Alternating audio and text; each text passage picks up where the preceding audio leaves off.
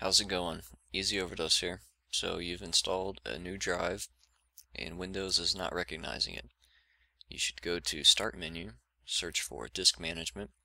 It's going to open up a window. It's going to show you your disks and partitions, and it's going to ask you what kind of boot sector you want. Now, if you're on a drive that's bigger than 2 terabytes, or you're on a Mac, then you're going to pick GPT most likely. Otherwise, everyone else is going to pick MBR, and there's a lot of technicalities that go along with the GPT boot sector. So you should probably do a little bit of research on that and decide if you can even use it.